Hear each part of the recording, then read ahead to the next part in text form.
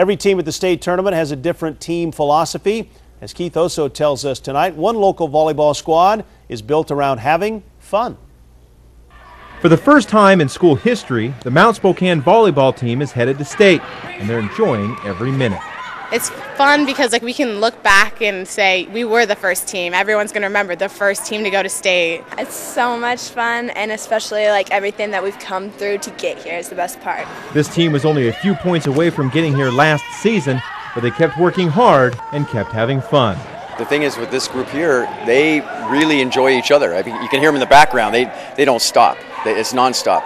And it's not a team that you can get overly serious with, because if you do, then we lose it completely. Our practices are really goofy, but it seems like we play better when we can be goofy, and because we know how to be goofy and serious at the same time. This team has achieved their goal of making it to state, and now the rest is just a bonus.